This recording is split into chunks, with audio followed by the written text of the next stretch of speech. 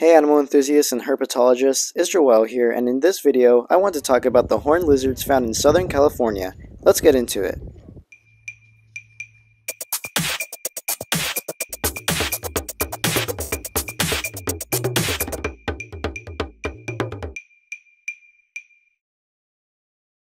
There are three species of horned lizards found in Southern California.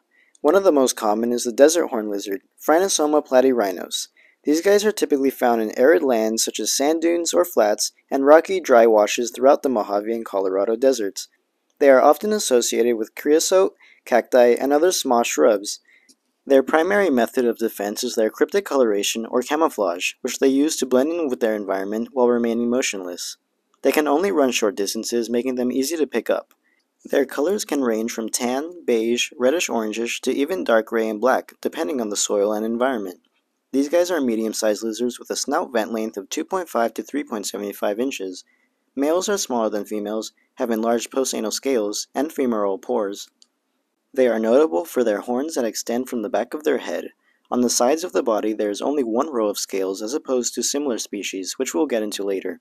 They also only have one row of slightly enlarged scales on the throat. Their diet consists of 90% harvester ants, with the remainder being smaller invertebrates and even some plant material. The next horned lizard is Blainville's horned lizard, Phrynosoma blainvillii. This species is found more on the coastal regions of California in foothills, grasslands, woodlands, semi-arid mountains, and chaparral with open areas and loose soil. These lizards are flat-bodied and oval-shaped with a snout vent length of around 2.5 to 4.5 inches long.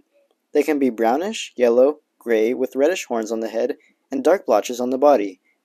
Just like the desert horned lizard, their primary method of defense is camouflage while remaining motionless, but they can run short distances. They can also inflate with air to become larger and harder to swallow while moving their head side to side to jab the predator with its horns. The last resort is to spray the predator with blood from the corners of its eyes, which has shown to be mainly canid-induced to repel coyotes, foxes, or dogs. Aside from location, these guys can be distinguished from desert horned lizards due to having 2 or 3 rows of enlarged scales on the throat, as well as having 2 rows of pointed fringe scales on the sides of the body. This species has been listed by the California Department of Fish and Wildlife as a species of special concern due to habitat loss from urban development and agriculture, as well as the spread of non-native Argentine ants, which outcompete their food source of harvester ants.